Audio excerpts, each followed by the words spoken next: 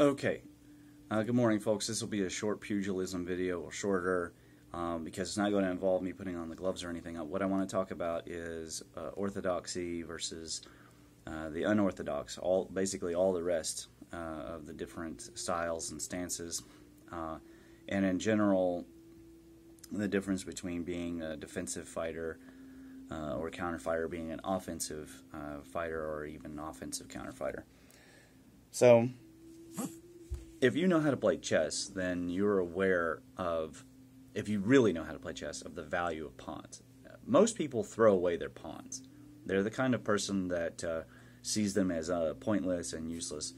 That would be akin in boxing to being still of the mental maturity to where you're thinking, whatever I'm going to do when I step onto the mat or into the ring is going to happen. But that's not really how that always goes. In fact, the obsession with thinking this is what I'm going to do is one of the most dangerous obsessions that you can have. It's a very egocentric and frankly naive way of approaching the battle, whether it's a self-defense battle or a competition.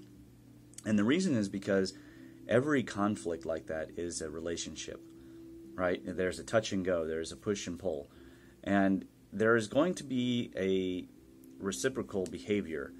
One of the principles in the art of war is whatever you're planning, they're probably planning something really similar, because if you're thinking of taking over their castle, they're probably thinking of taking over your castle. And chess exemplifies that. Now, the person who really understands how to use pawns sees that they have multiple layers of use, right? They can be used to dissuade, they can be used to threaten, they can be used to sacrifice, they can be used to create walls and fortifications. And the equivalent of that in boxing is that your striking arts can be used as a defense, right? A good well-placed jab will keep somebody at a certain space.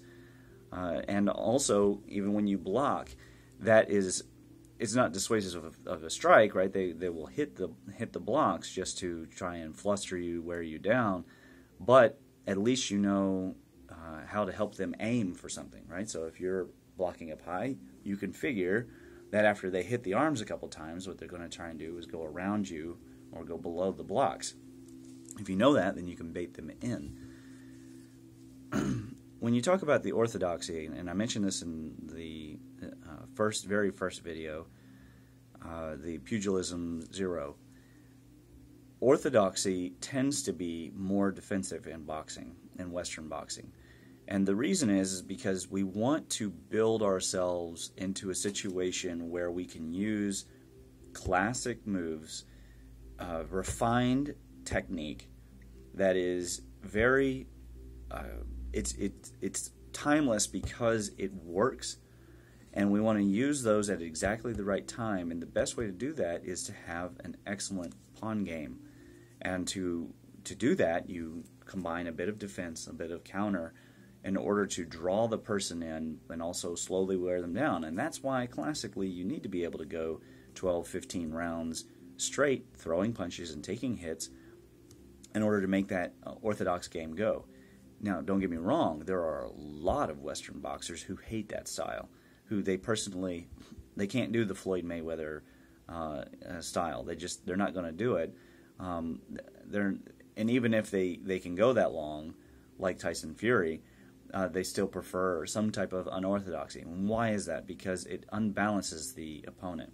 This would be like adding knights or bishops into your pawn work, working them all together to where they're not separate things, but that they're working together. So your blocks, your jabs, your crosses, and controlling the spacing, the angle, and the timing, all of that works together so that later on your power pieces can come into play. And again, if your rooks and queens and everything are here represented by your like long hooks or haymakers, your overhands, your shovel hooks, any kind of liver shots, anything that gives you an extreme edge. And then in terms of how to move unorthodox, any kind of leaning, dipping, things that aren't just normal slipping, but actually changing and leaning, going backward, slipping the jab actively, right? So there's a difference where you slip the jab because you know it's coming because everybody's doing the same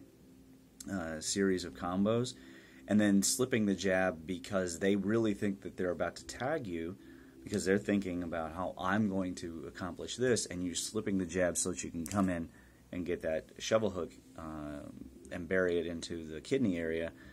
That is an unorthodox way of looking at the fight. And then when you get into Kung Fu, there's an even bigger emphasis on being offensive and on the unorthodox, because you want to be able to do things like hit them in the eye with certain dots, and I'll show the how-to on some of those later on in a more advanced video.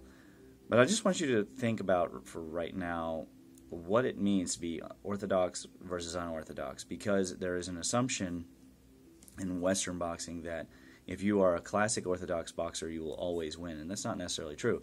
And there's an assumption among street fighters and let's say mixed martial artists that if you are an unorthodox style fighter that you'll always win, and that's not true.